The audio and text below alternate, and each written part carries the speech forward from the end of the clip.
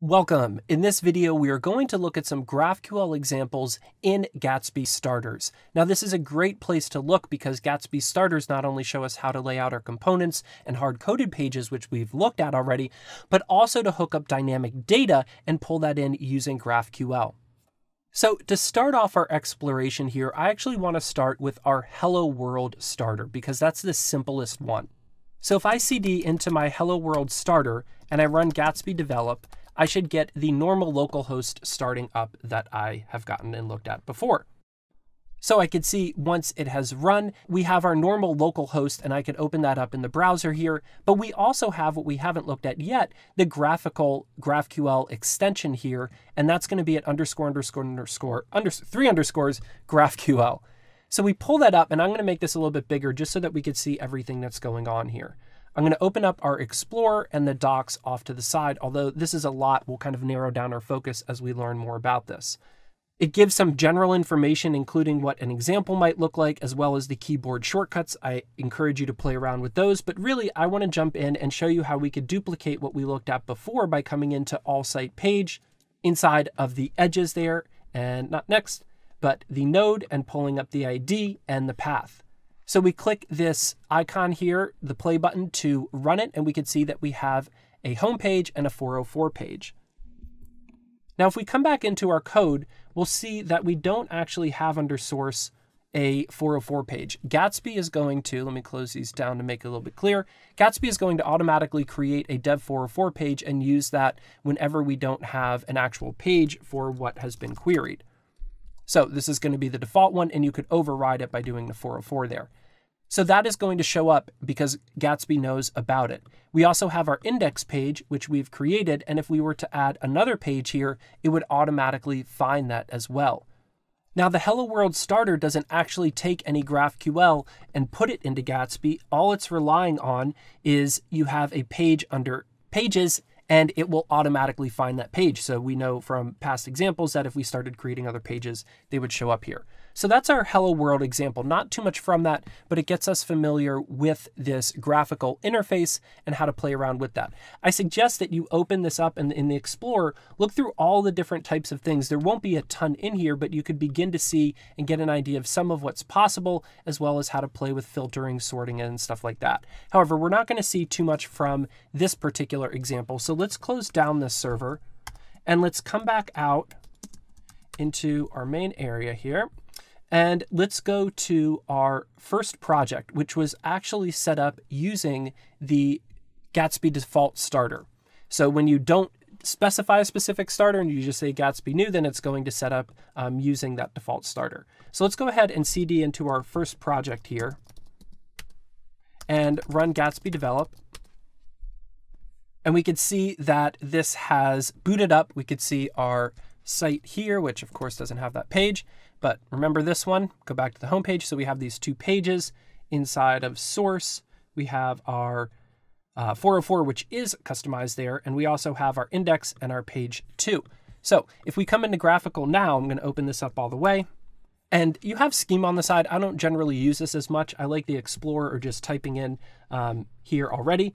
And we have a few more options than we did last time. However, let's try the same query of going into all site pages, into the edges, grabbing a specific node and getting the ID and path again. We'll run that and we can see we've got our default 404, we've got our overridden 404, and then we've got our different pages that it has created. We could see our index page and our page 2 as well there. Okay, now we could also get some other data here. So we haven't looked at this before, but I'm going to come down into site. I'm actually going to close this, which will remove this query. I'm going to come into site, and we can see here that we've got site metadata. I'll zoom in a little bit. And inside of that, we've got author, description, and title. And if I query this, we can see we've got our site metadata, author at Gatsby, description, and a title. Now, where is this coming from? If we come back into our first project here and we look under our Gatsby configuration file, let's make a little bit more room here. We can see that we have something set up, an object called site metadata. Now it did this for us. We didn't do this, but in our original one that we looked at last time, the Hello World, you can see there is no Gatsby config information here. So there's nothing there set up for Gatsby to read. However, in your Gatsby config, if you set up an object and export it called site metadata, and you put a title, description, and author, then this will be able to automatically query that data for you and get it. Now, also, unlike our Hello World starter, this default starter actually takes this query and will use it in the theme. So if I come into my theme here, or my Gatsby project, and I look at the layout, which is the basic layout file, we could see here at the top that it's using something called static query. Let's give ourselves a bit more space. So it has imported static query from Gatsby, and right here it has our static query, GraphQL backticks at the beginning. This is really common. Whenever you see GraphQL in our code, it's usually going to be surrounded by backticks. And then we have the exact query that we had over here.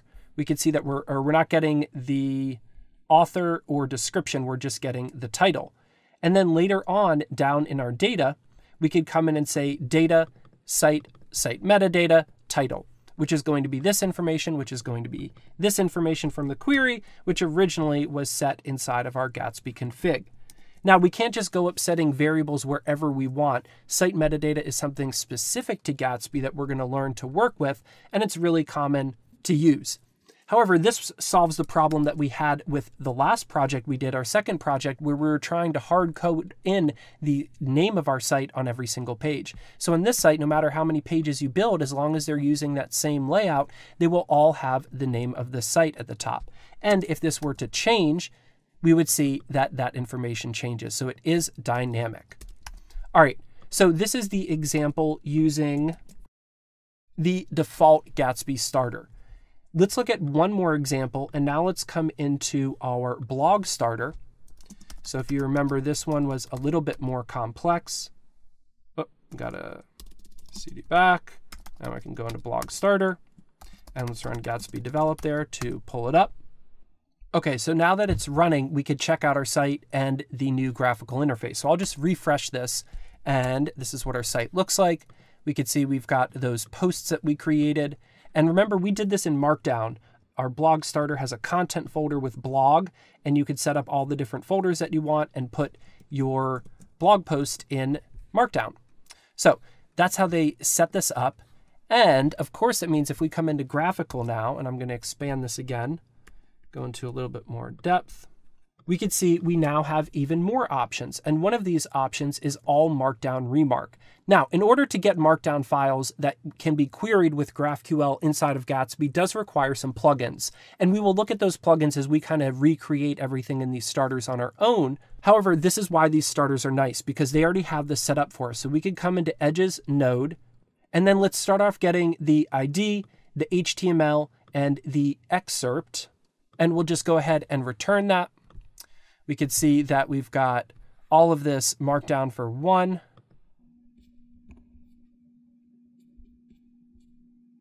And then we come down, we have another one. In fact, let's do this a little bit different. Let's take off the HTML. And remember, these have some special formatting that allows us to use what's called Frontmatter. So anything inside of these three dashes here at the top of our Markdown files, like the title and the date, these are going to be called Frontmatter, and we could come in and query those as well. So I'll remove the HTML and we'll query that Frontmatter. Now we could see, okay, they all have unique IDs, which is cool. We've got an excerpt, we've got our new beginnings, so we've got our titles as well here. Now we could also filter these if we wanted to filter these by, let's say, the Frontmatter title, and we wanted to make sure that that was equal to Hello World. Again, we'll look at more of how to do all of this as we learn GraphQL. I'm just kind of showing some examples as we go along. Notice that only gets our Hello World post, or we could switch it to is not equal to Hello World. And we can see we have all of our posts except Hello World. We could also, instead of filtering it, we could limit it. So let's just limit it to 2 posts, and we could get the latest 2 posts. And if we were to unlimit that, we could see they're gone. And again, you could see that all of the filtering and sorting happens inside of these right here. Okay, we could also sort these. So if we wanted to come in and sort them, we could find a certain field, and we actually want to look for the metadata date. So let's see, internal. So we come down under Frontmatter date, and we could see then that we could sort them, and the order can either be ascending, so that has the hello world first and the new last. And then if we check descending, we can see that it's got new first and these last. Now, you over time will learn how to just type all of these. However, this Explorer makes it really nice for us to get started with how to filter these. Now, I highly suggest again that you take some time with this default starter and you explore all of this different play and all of this different stuff here. However, let me uncheck the sorts and come down. So again, we just have maybe the title ID and the excerpt. We would also get the HTML and other stuff. Now, searching the all markdown, getting those edges in the node, and then getting specific content from it, including the front matter, this query, again, is used inside of the starter. That is how it's going to be getting all of these. So let's go look at how that is used. All right, so let me take you at a high level through how all of this site is created using GraphQL. First, in our GraphQL node, I told you that this was a common place. You could see, and you might not understand everything. Again, we're showing working examples first, then we'll build it all once we have a bit of a frame of reference. You can see we're creating a bunch of pages here. So in our Gatsby node is a common thing to create pages dynamically. We're going to get all of our blog posts and create pages for them. So we say, set up our create pages. We have a template that we're going to use. So inside of source templates, this template here is what controls what an individual blog post looks like. So the title here, the content, how it's formatted, the date. So for example, if I just wanted to pull out the date, you can see that that date is gone. We'll put it back in there. But this is the template we want to use. So in our Gatsby our Gatsby node, we would first figure out what template we want to use, and then we get this GraphQL query. And inside of it, you could see we go into all markdown and they're sorting it a bit. So they're going to sort it by the front matter descending so that we have everything going newest to first. If we wanted to do it the other way, we could change that to ascending. And then it's going to limit to 1,000. Obviously, not much pagination going on here. This is something we could look at later. But again, this is not a live query. This happens during the build process. So you might have to wait in the build process for all of this to be created. But the client isn't waiting on the front end for all of this data. Then we come down into our edges and our node again. You can see here just how similar these are. However, they're going in and getting some of the fields like the slug and the front matter. Then with these results, it's coming down for each one of these results data all markdown edges, which is data all markdown edges. They're going to call these posts and circle over each one of them. Then we call the specific function. Remember, we're exporting create pages up here, and inside of it, we're going to call a function eventually for each of our pages, or posts in this case, called create page. We create this page, and we'll look at this in more depth later. However, this is some low-level Gatsby stuff that will actually create this static file, and we're going to tell it its path, what component to use that we pulled in, again, from up here, this template, and then we're going to pass it in some data, like we're going to tell it what slug it is, what the previous post, and what the next post is. So this template that we set up, this will be able to tell, hey, what is the actual post that I have that's getting passed in, and then what's the previous post and what's the next post. And it will use that to build our page and then show the previous and next link. So if we come in here, we've got the previous and next links right there. Cool. So this is how GraphQL is used. Now, this might be a little bit overwhelming at first to understand. However, once you get going with this and we start putting it all together, it really does create a nice consistent pattern regardless of where your data is coming from, because later in further examples and in further courses, we'll look at how to plug this into content management systems or use all different types of data. And we'll also build in this course some markdown content so that you can see how that is done, how this is built here. However, this gives us a pretty good overview of some of the different ways that GraphQL can be used, both with querying it using the graphical interface and then inside of our code. We looked at how we could use it in our Gatsby node files, how we could use it inside of page templates, and then we also saw, and I think that there's an example in here in the layout. Maybe it's in the node one. Yep. We also saw an example of use static query, or a static query where inside of just any random component, we could actually make a GraphQL query, in this case, getting our site metadata. So those are the three common places. We'll see different use cases of this as we go, but I really suggest at this point that you just fire up each one of these in this order. Start with Hello World, then go to the default, and then go to Blog Starter, and just play around with all the different types of data you could get, and try to find all the examples in the template and in the code where it's using it. Taking a little bit of this at time will give you a nice high-level overview. You might not understand everything, but starting from here, we'll go back and start building some dynamic sites in Gatsby using GraphQL, and it should all begin to make more sense.